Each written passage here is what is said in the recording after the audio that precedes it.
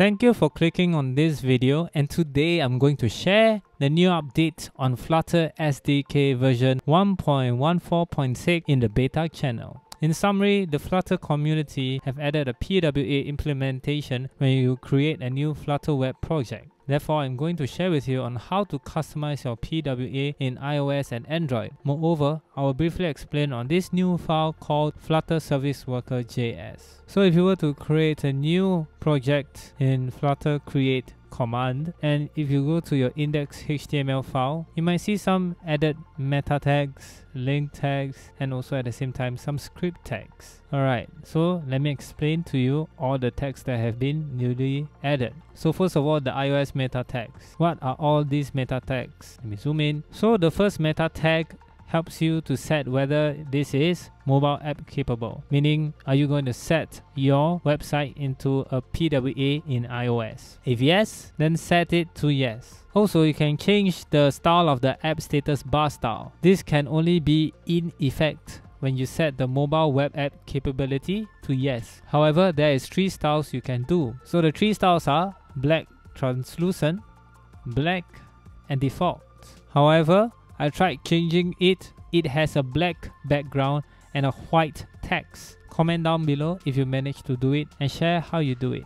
So on default, it gives you the white status bar, and black gives you the black status bar with black text, and the default translucent will give you the same color as your body background. The next tag, the title tag, is self-explanatory. This is the tag where it will show what your app name is. Next, there is your Apple icon tag. This is where you show your image of your icon. There are other meta tags that you're able to play around with. For example, format, detection, and viewport. In order for you to download your PWA inside your iOS device, you have to go to Safari, and then you have to go to the share button, and this will open up a callout window or menu. Scroll all the way to the top and you see add to home screen, and then as you can see there, app icon and the title and the URL. I would say it's like a glorified bookmark but for your iOS device. And once you have done it, this will be reflected inside your phone app screen, and when you open it, it looks like an app itself. That's amazing. Alright, next let's move on to Android. For Android, you have a PWA configuration, a JSON file called manifest.json. So this is the manifest.json file. It contains the information of your PWA, for example your icons, your layout, and your description, name, and your orientation, and many more.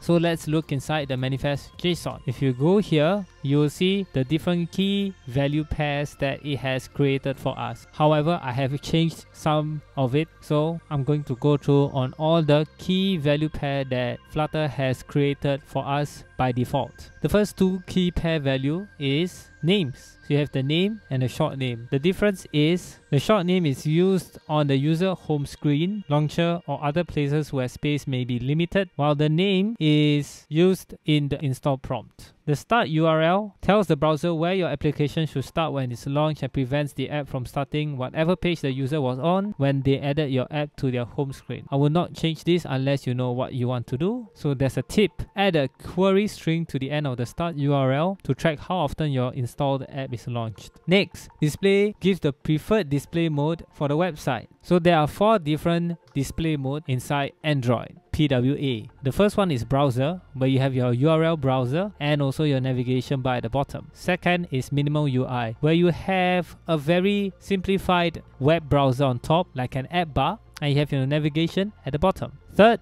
you have your standalone, where there is no app bar or anything on top except for your status bar or your toolbar and your navigation bar at the bottom. Lastly, display full screen helps you to hide any bars, your toolbar, your navigation bar, and it acts like you have an app for your PWA. Next up, your background and your theme color. The background color property is used on splash screen when the application is first launched. The theme color sets the color of the toolbar and may be reflected in the app's preview in task switches. Make sure your theme and background color is the same to avoid any confusion. Next up, the description is a string that contains the explanation of your app. Next, your orientation defines whether your app shows in portrait or landscape. Next, you have the prefer related applications. It is set default as false. What it does is it opens up this window if you want users to prefer to install your app rather than downloading your PWA. If you set it to true, this is what will pop up. Under the related applications key, you have to specify the platform and the ID of your app.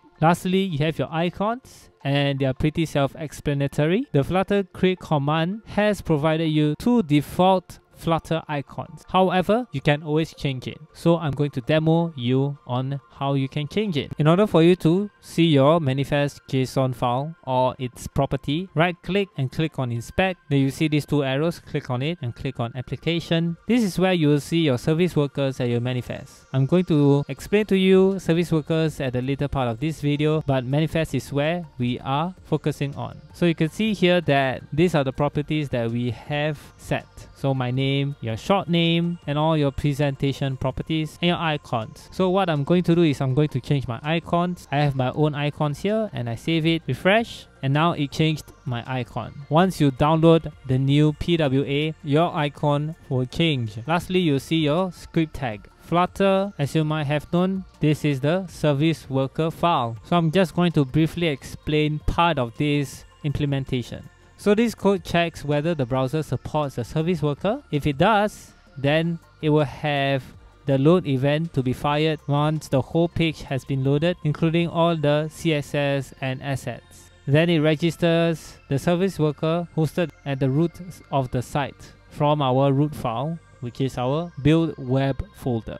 Before I explain the Flutter service worker JS file, this can only be created inside your build web folder. So you have to write in the command flutter web build, and the Flutter service worker JS file will be auto generated for you. So inside the worker JS file, you have 2 variables: cache name, which is self-explanatory. It is the name of your cache, and resources. These are all of your resources. I'm not sure on this randomly generated alphanumeric, but these are the different resources that we need to add inside our cache. If you look back inside our application and you go to the cache storage, alright, so in order for us to see our cache storage, what we need to do is we need to run our Flutter web app in release mode. So the command is flutter run -d chrome --release. Now let's see the cache storage. And as you can see, all of our files that need to be cached are inside this cache storage named Flutter app cache. So it has all of our manifest JSON files inside. I'm not too sure on the exact explanation for this add event listener and add event fetch, but I think that once you have your service worker installed, then an activate event will be called, and then it will just refresh your cache by deleting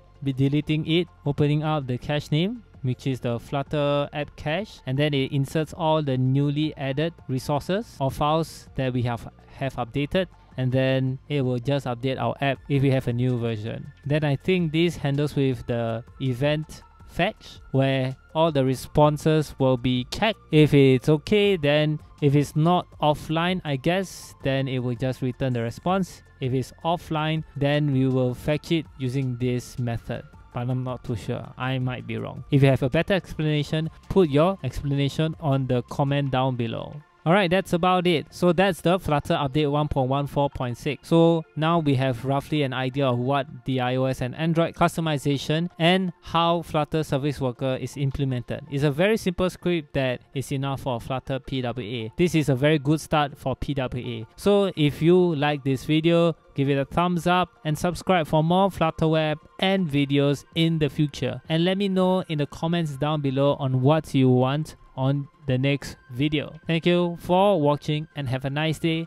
Bye bye.